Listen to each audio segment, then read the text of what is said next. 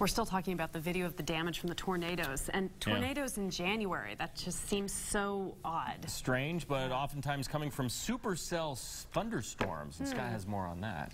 Yeah, exactly. And it's interesting because typically the questions I've been getting from the school kids have been all about winter and snow. And then this question came in, and sure enough today we had that occur. And I'll talk about why. Talk about cold and warm. But here is the question from Horizon Elementary. Hello, my name is George. I go to Horizon, and this is my question. How does a supercell thunderstorm happen? Thank you, George. Great question there. How does a supercell thunderstorm happen? And here's George's picture that he was holding up here, and he's got a lot going on here. Look at all the lightning that's occurring, and I think there's a lot of damage here along the ground here. Look at this tree tipping on over. And we saw a lot of damage today from the supercell thunderstorm. And what makes a supercell thunderstorm different from a typical thunderstorm is that you have a rotation involved. And here's the key, and this is why.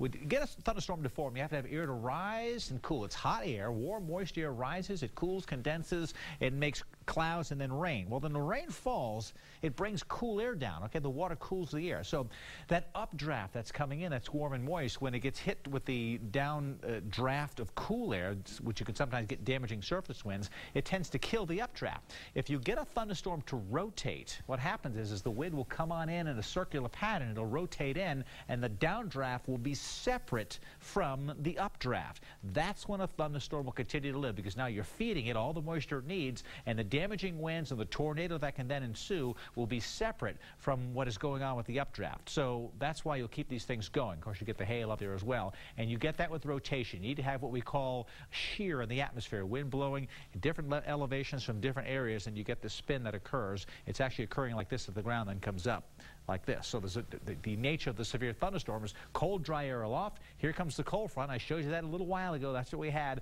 and it's lifting that moist surface air, but it has to rotate, and then you get the thunderstorm forming. So a great question from George. Unfortunately, we had a fatality out of this particular storm system here, which is can't happen. It was a huge tornado. We're talking a half-mile wide, leaving a path some 2 miles long. And when that happens in the southeast, the problem is there's too many people living down there. And when it's happening in the Midwest, you can have it be in the open areas. But boy, when these storms happen in the southeast, which happens in January and February as the season wants to change. Florida's hot in the 80s now at warm air hitting the cold air, and that's where the problems come. Interesting, though, weather fact, 5% of all thunderstorms are damaging.